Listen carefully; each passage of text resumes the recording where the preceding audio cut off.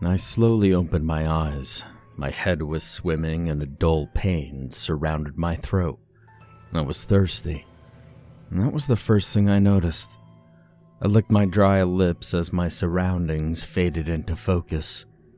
My body ached and I realized it was because I was tightly bound to a metal chair in the middle of an empty room. The barren concrete walls were stained and dirty. The floor beneath my bare feet was cold and slightly wet. A single bulb lit the room, dangling from the ceiling by a string. It cast moving shadows and I blinked back darkness. An open door stood before me, but I couldn't see anything but the wall of a hallway. I tried to clear my head, tried to remember how I got here. I squeezed my eyes shut and forced myself not to panic, and I slowed my breathing and focused my thoughts, desperately trying to summon some recollection of why I was here. I couldn't remember anything.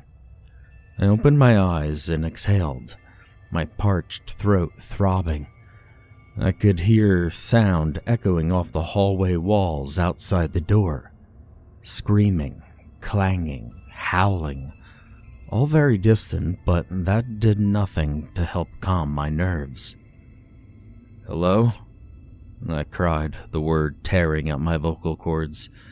I felt my chest hitch in pain, but I cleared my throat and yelled again. "Is anyone there? Hello?" The dark hallway remained silent except for the constant echoes. I shut my mouth and tried to wriggle free of my bindings, but the rope was knotted impossibly tight. I fought back against my imagination as it flooded my mind with horrific scenarios of what awaited me. If only I could remember. And suddenly, footsteps erupted from the outside door, a rapid patter of small feet. My hopes rose and I trained my attention on the door, praying it was help. A young boy ran into the room, dressed in a red onesie, complete with padded feet. Stretched over his face was a plastic devil mask. The eye holes revealed massive blue eyes that greeted me curiously. Taken back, I opened my mouth to speak, and that's when I noticed something was off. His eyes were huge, impossibly round and bulging from their sockets. It sent a shiver of unease down my spine, but I shook it off. This child might be able to free me. "Hey," I hissed urgently. "Hey kid, can you get me out of here?" The boy took a step closer, cocking his head but remaining silent. I rattled my bound arms against the chair. "Cut me free, please. I shouldn't be here. This is some kind of mistake." The boy eyed me behind his strange mask and stopped directly in front of me. He leaned in close and whispered, his voice like wet silk. "You did a bad thing." Confused, I shook my head. No, this is a mistake. I didn't do anything." The boy's enormous blue eyes suddenly filled with sadness. "Oh, you did a really bad thing." I shook my head again violently. "No, I'm sorry. I don't remember. Just please get me out of this chair." Suddenly, before either of us could speak again, a man came charging into the room. He was overweight and dressed in overalls, his grizzled face twisted in seething anger. He was holding a sawed-off shotgun in his arms. "I didn't do anything," I cried as he advanced on us, my voice cracking. "I'm not even supposed to be here." The big man ignored me and instead grabbed the kid and shoved him hard against the wall. The boy grunted as his back struck the concrete and his eyes rose to meet the grizzled man's. Wordlessly, the man raised his shotgun, placed it against the boy's forehead, and blew his head off. Chunks of gore splattered the wall as shock slugged me in the stomach like an iron fist. My ears rang and time seemed to slow as I watched in horror as the headless body crumpled to the ground. My breath rushed back into my lungs, and time seemed to readjust. Jesus fucking Christ! I screamed, straining against the ropes, my eyes bulging in horrific shock. What the fuck? The man ignored my screams as he bent down and picked up the boy. He slung the ruined corpse over his shoulder and walked out the doorway. Suddenly, the hallway erupted with malicious laughter, a chorus of voices all howling in glee. I shut my eyes, the noise deafening as absolute terror filled my every pore. After a few moments, the laughter faded and I cautiously opened my eyes, unable to believe what I had just witnessed. Hello? I jumped as I realized there was another man standing before me. He was dressed in a simple white button-down shirt and jeans. His brown hair was cut short, and he appeared to be in his early 30s. His green eyes were dull and lifeless, his full lips pulled down at the corners. What the hell is going on? Where am I? I cried, new fear pooling in my stomach like hot blood. The man crossed his arms. So you're the new one, huh? He shook his head. You people disgust me. Questions bubbled on my lips, but he waved them off with a sharp chop of his hand, slicing the air and demanding my silence. He ran his tongue over his teeth, sneering. You look like you've already seen some of the horrors this place holds, huh? Well, yeah, I could tell by the look in your eyes you're terrified. You've seen something, haven't you? It doesn't all seem that bad now, does it, looking back? Well, you've been here 5 minutes already, and you're shitting your pants. Where am I? I gasped, unable to hold back any longer. What do you people want? The man crossed his arms behind his back. Well, I bet you want to get out of here, don't you, boy? I bet you'd like to go back to your home, your family, with everything. Please, I interrupted. Whatever I did to you, I'm sorry. I really am. I don't remember. The man rolled his eyes. You didn't do anything to me. Well, you did it to yourself. You really don't remember anything? I shook my head and felt tears brimming in my eyes. Liquid fear. The man looked at me with contempt. You waited until your wife left for work, and then you went out to the woodshed and hung yourself. You're dead. The recent memory rose in my mind like a monster from a bog. My eyes went wide. As much as I wanted to deny it, he was right. I had killed myself. The incident tore through my brain like a bullet train and left me reeling. Well, I'm Danny, by the way, the man said, ignoring the shocked look on my face. And I'm number 2 here. I run the orientation process. And I want to make this quick because I'm tired of repeating this fucking thing to you pathetic suicidals. You get one question before I begin.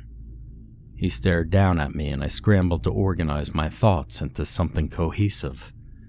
This was all horrifying. Why had I killed myself?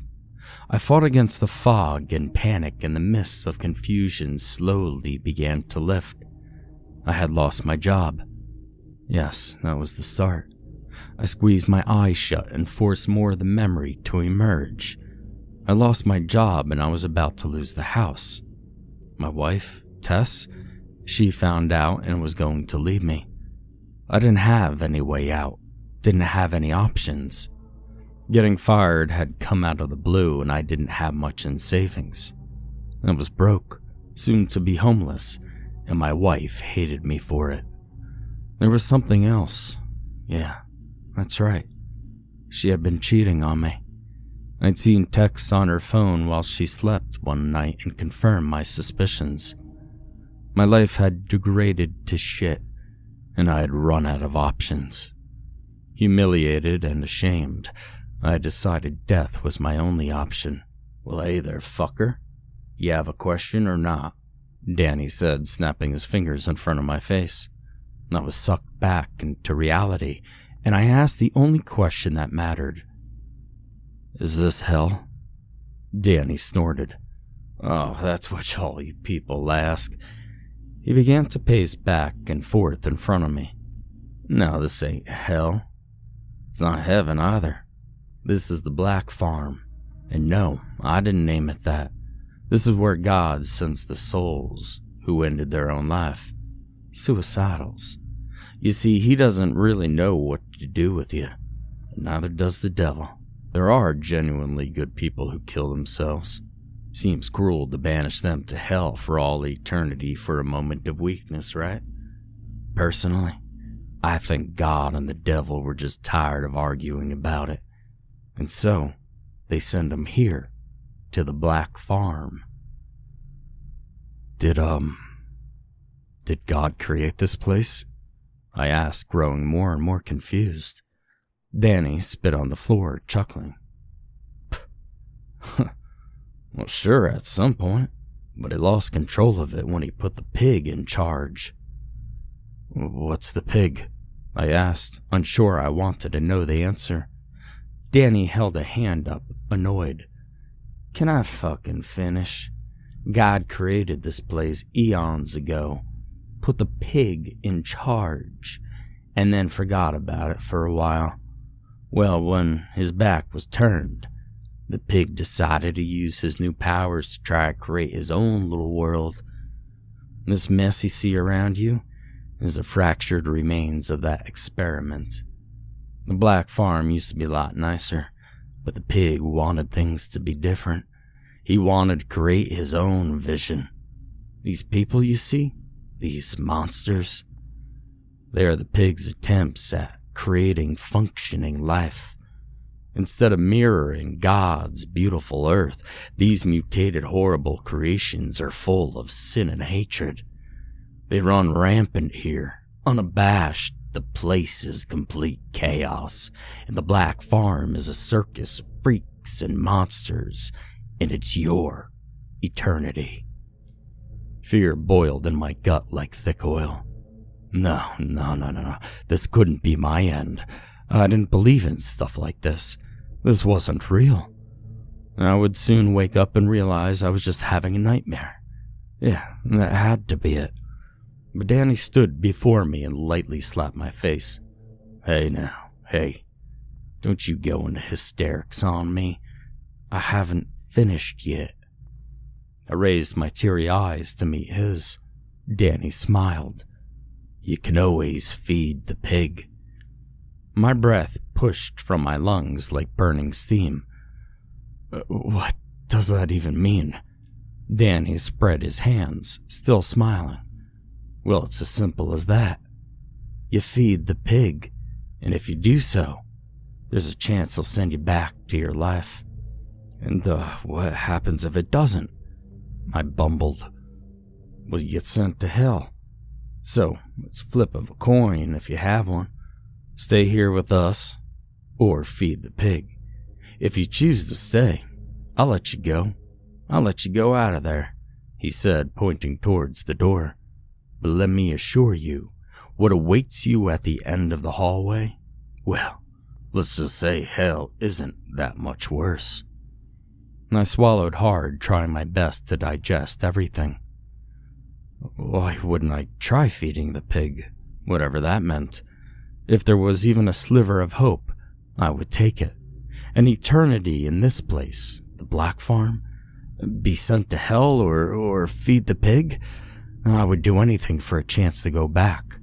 The nightmare made my problems seem nothing in comparison. Danny raised a hand before I could speak. I'll let you think on it for a while. I'll be back in a bit. I want to feed the pig, I cried, not wanting to spend another second in this awful room. I could hear a woman screaming down the hallway, her cries rising as something meaty pounded into her. My breath came in sharp pulls, and my throat burned. Danny noticed the noise and grinned. Well, sounds pretty bad, huh? He said softly as the woman's voice creaked with agony. Something was still slamming into her, the sound of beating flesh igniting my imagination with horrors. "Please," I gasped breathlessly. Just let me feed the pig. I don't want to stay here any longer." Danny turned away from me. "I'll be back later. Why don't you enjoy your time alone? You really think about your situation, you know? Weigh your options. And you remember, you put yourself here." And with that, he was gone, leaving me in the dim room. Tears streamed down my face, and the woman didn't stop screaming for hours. At some point, I fell into a semi-sleep. The darkness in the room seemed to press in on me, and my eyes fluttered shut. My body ached, and my throat was a halo of fire. Thirst raked at my windpipe like sharp glass, and my lips felt like crumpled paper. My head thundered like a drum, and the room swam in and out of focus, and my wind drifted towards the horrific sounds that never ended. I was lost in a haze, unaware that something was sliding into the room until I felt a sharp prick on my big toe. I jolted out of my daze as my bare foot ignited with pain. I screamed and tried to move, but my bindings held me tight. The room rushed back into focus, and I blinked in agony as I felt blood trickle between my toes. I looked down for the source of the pain, and I felt a scream claw up in my throat. Staring down at me was an armless man. He slithered on the floor like a worm, his bald head scabbed and filthy. His legs were wrapped together in barbed wire, forcing him to wriggle his body to move. His eyes were lidless and wide, two bloodshot white orbs that stared up at me with hungry intensity. His teeth had been removed and replaced with long screws, which jutted from his bleeding gums like a broken rock formation. Around his neck was a chain leash, which I followed across the room to the open door. The end of the leash was held by a tall, naked man. His body was hairless and flabby, covered in similar scabs like his pet. A dirty bag was pulled over his head that hid his features, except for a single red eye that peeked out at me from the crude cut in the cloth. He stared at me and groped his engorged piece, his breath heavy and labored. As the armless man wriggled towards me again, his master started to masturbate. I screamed as the screw-filled mouth bit me again, and my cries seemed to stimulate the naked man even more. "Get off me! Stop it!" I screamed, horrified. I tried to kick at the man, doing my best to avoid his sharp metal teeth, and I brought my heel down on his head, and he screamed as his face bounced off the floor. A moan of pleasure escaped the bagman's mouth, and I turned away as a mist of black sprayed out onto the floor. There was a rattle of chains, and I turned back to see the two of them leaving. The armless man dragged by his neck out the door. I looked at where the bagged man had ejaculated and saw a puddle of dead ants. I vomited onto myself, thick, chunky curtains of bile and slime. "Get me out of here," I screamed, strands of puke running down my chin. "I don't belong in here." I listened to two men retreat down the hallway, the clank of chains accompanied by the sound of flesh being dragged across the concrete. I screamed again, but I knew no one was going to help me.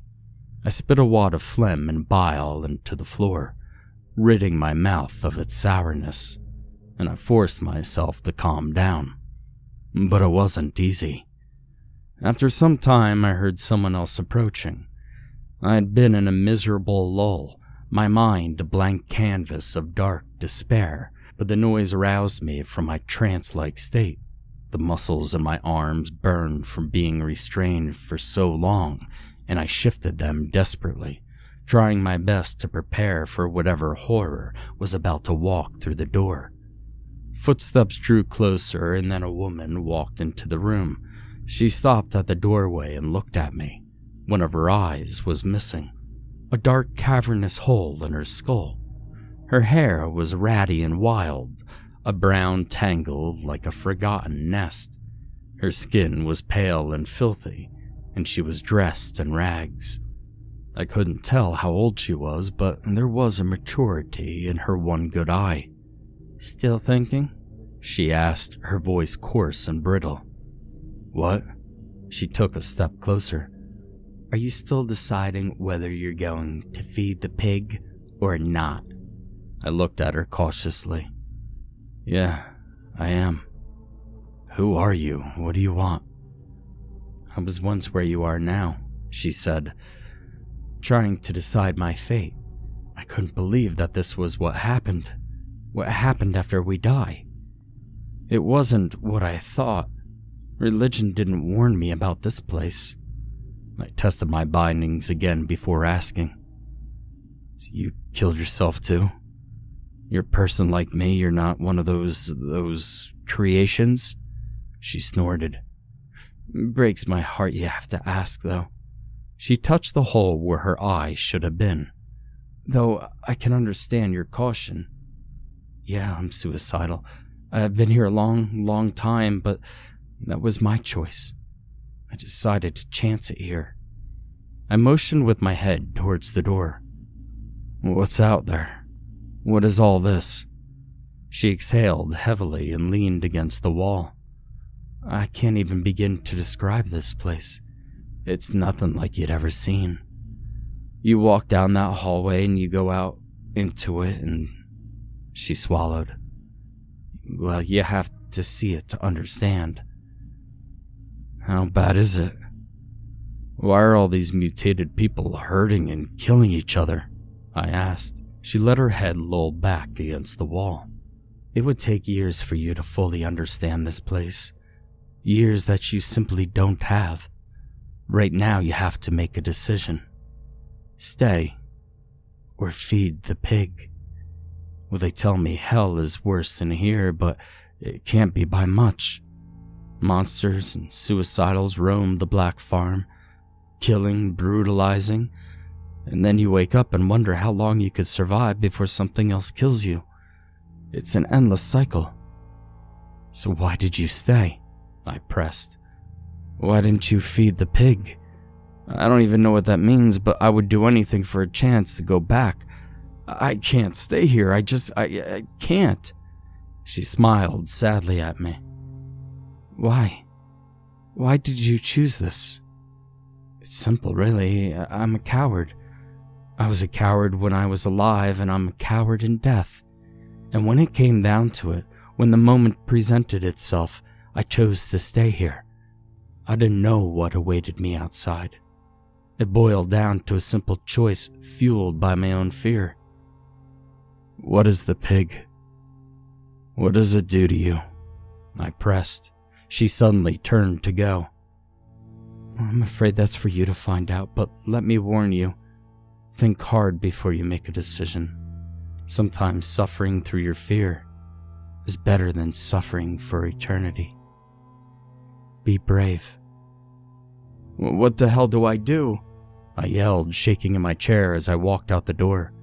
She paused and took one last look over her shoulder. Her eye darted around and she dropped her voice to a whisper. "Feed the pig." And with that, she was gone. I sat in silence once again. My mind was spinning, desperately turning over my options, but I still couldn't fully understand the situation I was in. It was too much, too overwhelming. The other side of death wasn't supposed to be like this. I didn't know what I had expected, but it wasn't this nightmare. Questions crashed over my mind like cold waves onto a sinking ship. How was I supposed to make a choice when I didn't even know what my actions entailed? This place, the Black Farm, I couldn't stay here. But what if I did go to hell? What if I didn't get sent back? I would be out of the fire and into the frying pan. My existence would be forever damned to unending misery. Here, though, there were people like me. It wasn't all monsters and mutilated murderers. Maybe I could hole up somewhere with them, try to scrape together a passable existence. I mean, surely that would be better than getting sent to hell. But no, this wasn't going to be how I spent my eternity. I refused to let it be.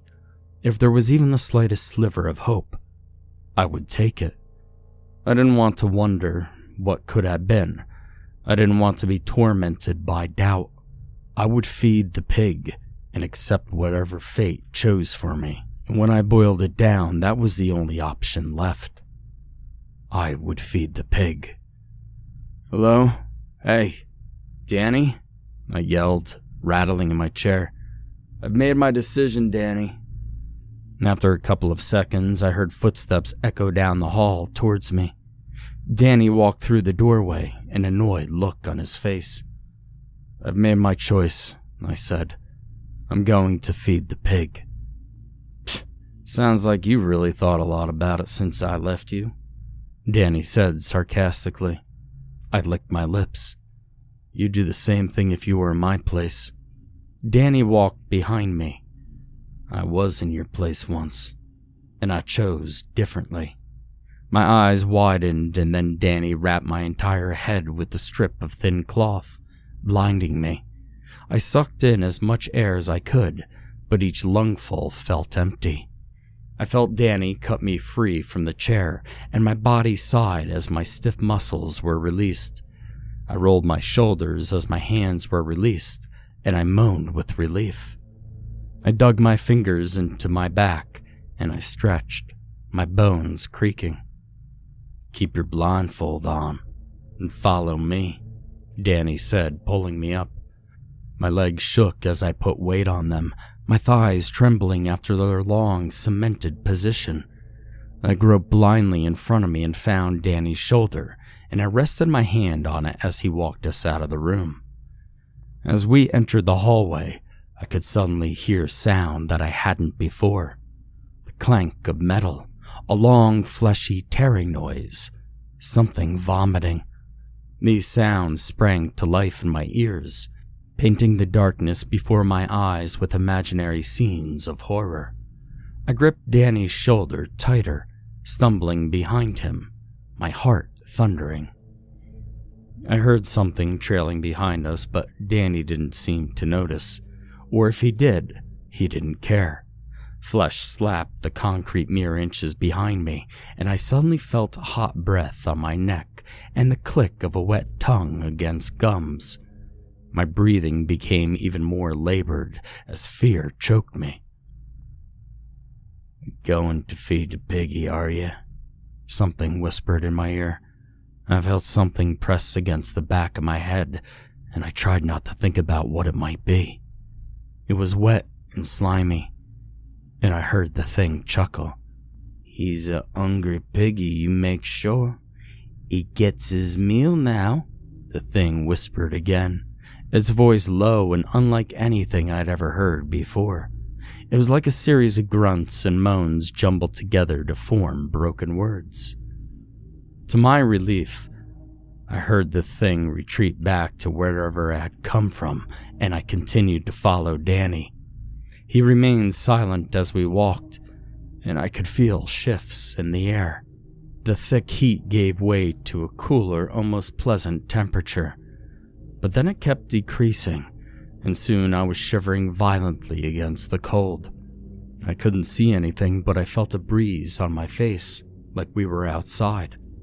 I didn't hear Danny open any doors, but nothing about this place was natural. It was like reality blurred and bled into itself, like reels of film melting together. Teeth chattering, I was suddenly blasted with intense heat, and I gasped. My feet tripped over themselves as the terrain changed, and I was suddenly walking on what felt like a warm iron. My ears were filled with the sound of blazing furnaces and the clash of working machinery. I couldn't see it, but I felt like there was a vast open expanse overhead. I smelled ash and tasted dirt on my tongue, sweat already forming along my spine. Suddenly, I crashed into Danny as he came to a halt. I backed up a few paces, quickly, and muttered my apologies. I could hear movement in front of us, a rustle of chains and an odd clicking sound on the metal floor. Something else, too. Something snorted. And then the room filled with the deafening sound of an immense pig squealing. I covered my ears, head splitting at the high-pitched wail. I gripped my teeth as the noise echoed off the metal and faded into a series of snorts and grunts. It sounded absolutely enormous. "I brought you another one," Danny announced, a slight tinge of respect lining his voice. "He wants to feed the pig." I waited, expected to hear some answer, the cloth around my eyes sealing my sight to darkness, and I realized my knees were shaking and my back was coated in sweat. I was terrified. "If that is what you wish," Danny said, and I felt him bow under my hand. Apparently some unseen conversation had just happened, and Danny took my wrist and pushed me forward. "Approach the pig," he instructed. My whole body trembled and my knees locked into place. Robbed from sight, I raised my hands, trying to get my bearings, the heat and ash filling my head with nausea. I felt like I was going to throw up, my stomach rolling like a dead sea. I didn't know where I was or what horror lay before me. I felt lost and tiny, a fresh splash of tears dripping from my eyes and soaking into the cloth around my face. "Please," I begged. "Let me see what's happening." Danny was suddenly behind me, pushing me forward. He guided my hands towards something as we stepped together in unison. Even with the cloth around my face, I could see a giant mass of towering darkness before me. It was a spot of black on an already darkened canvas. As we walked forward, I was suddenly assaulted by a horrendous smell and I gagged, turning away. Danny's grip tightened and forced me to continue. I could sense something just in front of me, a living, shifting mass of flesh. The smell increased to a wretched level and I gagged again. Then hot air was being blown on my face, a blast of heat that came in repeating short bursts. I vomited into my clothes, the source of the smell stemming from the hot air. I choked as the bile gushed over at the fabric, soaking it and momentarily cutting off my oxygen. Danny slapped my hands away and I took a few seconds to steady my breathing. I was openly crying now, fear and misery collapsing my willpower. The wet cloth stunk as I sucked in soggy breaths. My own stomach acid coated my skin, and I begged for it all to be over. And then, something squealed directly in front of me. I felt my bladder go. I was standing before the pig. It was the source of darkness in my obscured vision, a fat, titanic creature that filled my senses with every breath it blew into my face. Danny raised my hands and suddenly I was touching the pig's snout. I recoiled immediately, but Danny forced my hands back. Its fur was stiff and brittle, and as my shaking hands explored up its snout, the size of the animal became clear to me. It was gigantic and had to weigh over a ton. Its flesh wiggled under my sweating hands, and it opened its mouth slightly. My fingers curled around the teeth the size of kitchen knives, and I realized its mouth was absolutely cavernous. The pig squealed again, and I heard its hooves clack against the ground. It sounded like thunder rolling across an open field in the middle of summer. "Take this blindfold off, please," I begged, my legs turning to jelly. Danny had taken a few steps back, and I heard reverence in his voice. "You don't want to do that." I jumped as the pig nudged me with its nose, the wet circle of flesh squishing against the length of my face. I shuddered away, raising my hands and omitting a cry of fear. "Feed the pig," Danny instructed, his voice like cold steel now. You made your choice. Now live with it. It's the only chance you have of going back. Or maybe the pig won't like how you taste and send you to hell. But there's only one way to find out. My eyes widened behind the vomit-soaked cloth.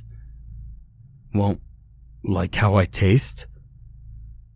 Now climb into its mouth. My bladder let go again and I felt warm piss run down my leg. No. You can't mean. Danny's voice hardened. Now you climb into its mouth and you don't stop crawling forward until it's done with you. Please, I begged, turning towards Danny's voice, reaching out blindly. Please, there has to be some other way. Don't make me do this. I was a mess of snot and tears, my words bumbling from my mouth like a toddler. Danny stepped forward and spun me back to face the pig. Do it. You made your choice. It'll all be over soon. This is your only chance. And I could feel the pig breathing onto my face, its snout mere inches from mine. The smell and heat it emitted made me want to vomit again, but I held it back.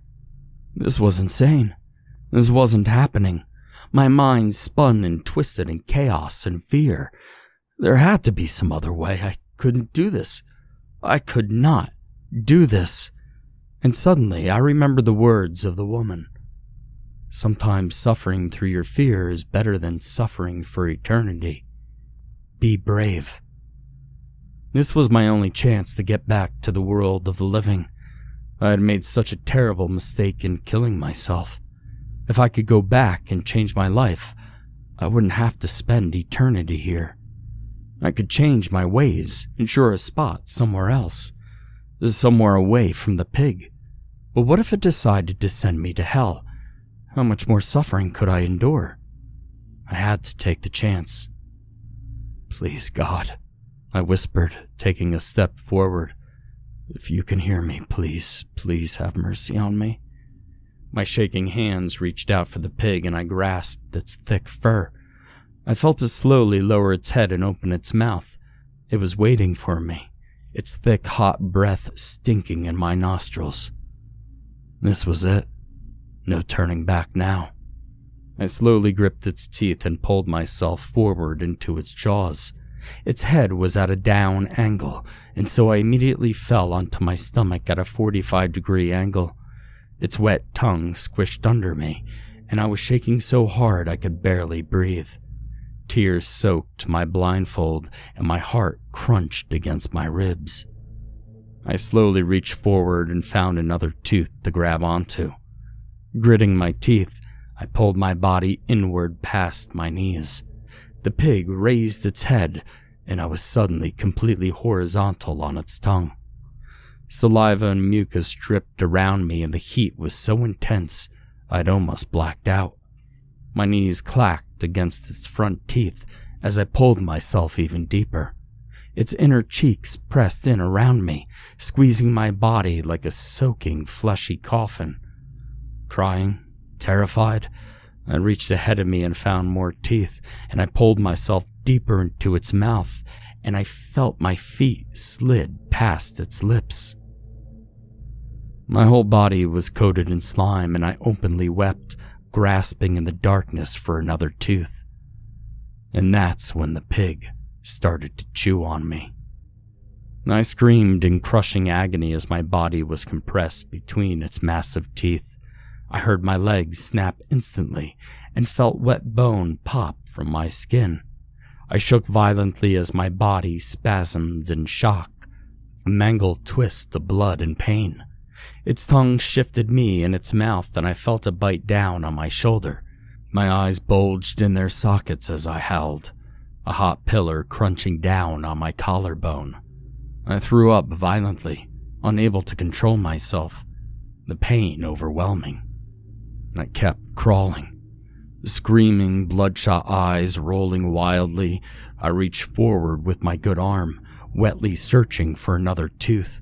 I grit my teeth, blood squirting between them as my fingers wrapped around something solid. The pig bit down again, its tongue twisting my body so its molars could snap down on my knees. The pain brought darkness, but my howling screams forced my eyes to remain open. "Jesus, make it stop," I bellowed, my trembling hands still gripping the tooth ahead of me. "Please make it fucking stop." I ground my teeth together so hard that they cracked, screaming as I slowly pulled my body deeper into the mouth. Something was changing. The tight walls of its throat squeezed my head, and I realized I was almost through. "Come on, you motherfucker, come on," I begged, vocal cords crackling. I reached ahead of me and grabbed onto the thick wad of flesh. My head felt like it was splitting, and the pig bit down on me again. I gasped, blood exploding from my mouth and a great gush of red. It had pierced through my stomach, obliterating my insides like bloated noodles.